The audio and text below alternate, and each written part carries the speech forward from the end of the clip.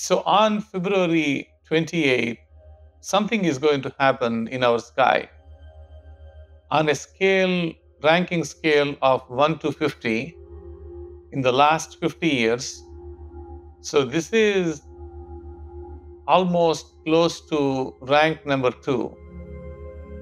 So in terms of the rarity of the geometry, how close all these planets are going to be there, it is fairly rare in the last 50 years. It is number 2.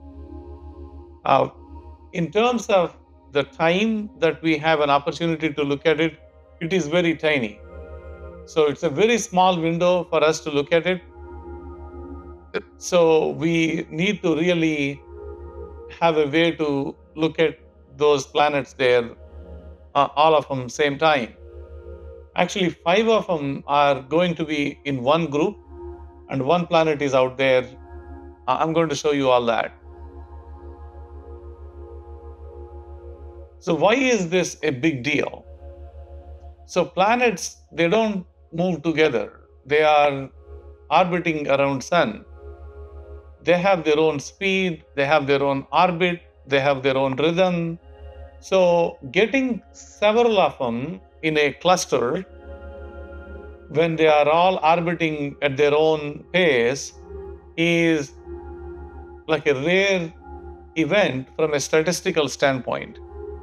That's why it is ranked as number 2 in the last 50 years.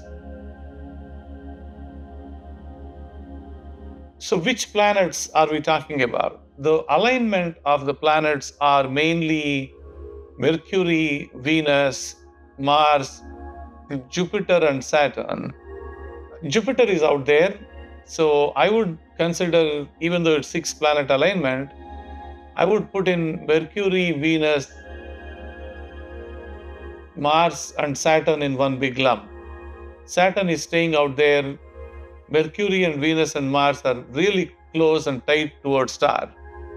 So if you look at it, they all are grouped in almost like few degrees, which is kind of neat thing to watch. So all the planet energy, including the sun, is in one place. So we need to have a window where the sun is setting a little bit and we have a visibility of these planets, and we need to take a look at it. Is it possible using binoculars? If you are not looking at sun, yes, it's going to be a pretty good deal.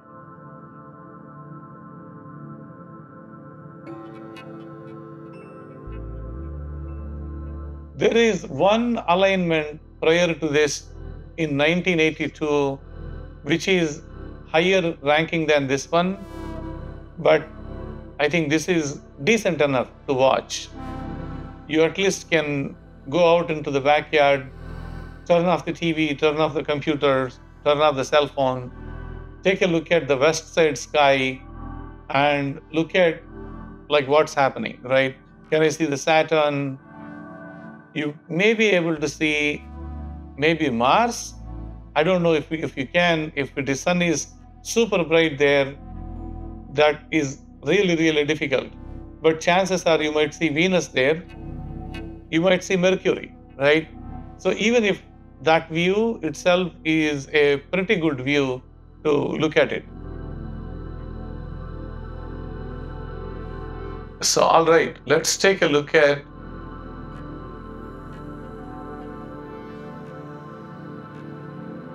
Saturn, where it is, and let's go back in time a little bit.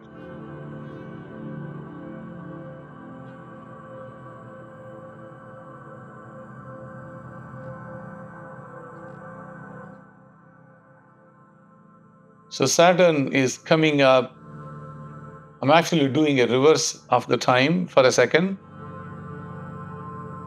So this is, sun is already set. So I'm coming back in time. So you would see Saturn and Neptune close by. The sun is already set. I'm zooming out for you. If I zoom in, you will see Saturn and Neptune. But the cool part happens right at the time of sunset. So let me go back a little bit in time. and see what happens when the sun starts coming up. And let me zoom out again. You see that? Venus is coming, and Mercury was briefly there for a second and it disappeared.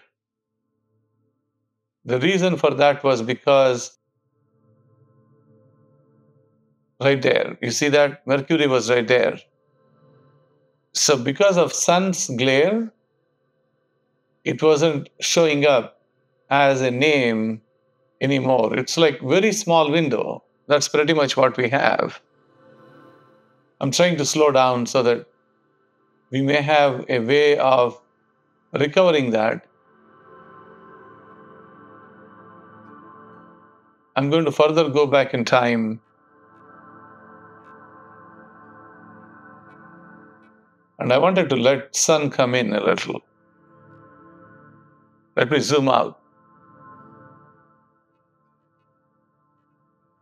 So Venus also goes into the glare. I'm trying to stop where sun is coming up. And if you go closer to the sun, as close as possible, I wanted to see where is Mars. Mars is somewhere very close to sun. Oh, it's already set. I wanted it to come out a little bit.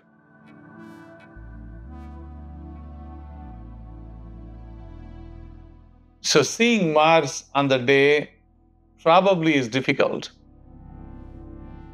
because it's like 5:20. See right there. So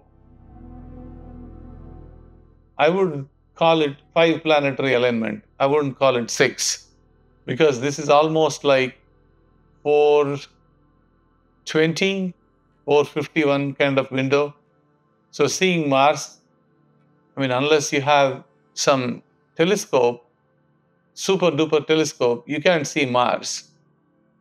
It's like washed out with sun. I can show you with my telescopes, but like looking at the binos is very dangerous now because your sun is up there. Don't do it. Don't use binoculars. Okay, so no, I don't use binoculars.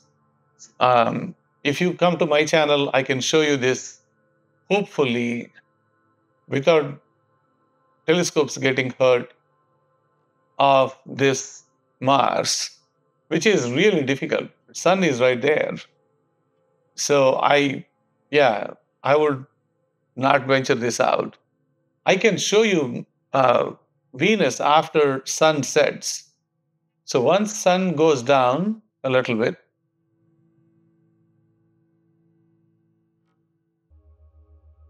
let's go down a little bit. Right there. You see that? This is the window I wanted to capture. Sorry for moving in and out. You can see Venus here. I know there is a tree just for the view sake in the software, but you should see Venus. Chances are, if you are standing there and looking at like sunset, you would see Venus. You would definitely see Saturn. Of course, Jupiter is out there, like quite. Oh, yeah, Uranus, I can show you with my telescopes. I know Uranus also is there. Where is it? Let me show you.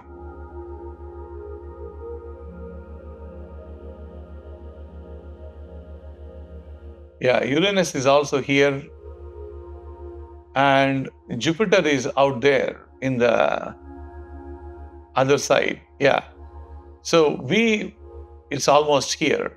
And Moon is here. So rest is all going on in the west side. You see that? This is on the west side. Jupiter is all the way out here. And let me see if I can show you the Uranus again. It's right there. So Jupiter, Uranus, and Saturn, Venus. Oh, wow. And right below that is Mars. Well, technically, if you are seeing this, right, from top to the bottom, Jupiter is here, Uranus is here, Saturn, Venus, Mercury, Mars.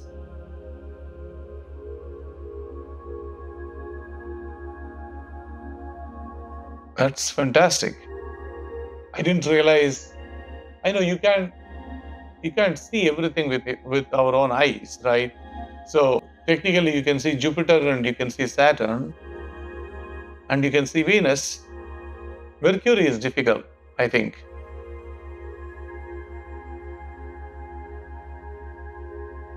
This is a great view of planetary alignment.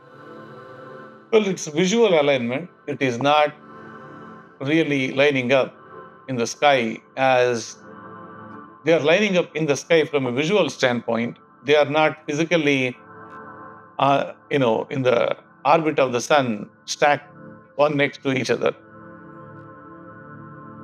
Very interesting. I will show you this stuff live as much as possible. I think I can show you some planets for sure on that day. Maybe Jupiter and Saturn, guaranteed. I think we can get there. Venus and Mercury, very difficult because they are so close to the sun. Because we can't put the telescope there unless the sun sets. And I don't know how much window we will have when the sun sets and the clarity of the horizon. So right now the time is 6:53 on the 28th February. Hopefully it is clear skies. And Venus is like right there. Very difficult. So we might see Uranus, we might see Saturn, we might see Jupiter. Obviously, we will see Moon on that day, right?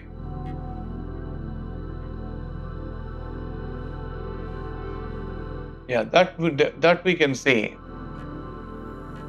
So these are all in one single line. One thing we need to be very clear is you have to have a very decent view of horizon. So go to a place like maybe a school or whatever, where everything is flat out there. There is no trees, there is no obstruction for you to look at the sunset, right? Whatever the place that you can find. And while the sun is setting, you may have an opportunity to look at this planetary alignment like in one place. I want to put this video out there so that you can plan very well for the upcoming alignment and set some expectations of what's coming for these alignment. If you haven't subscribed to my channel, please do. Click on the like button and notifications button. And if you wanted to hype the video, please do. Thank you.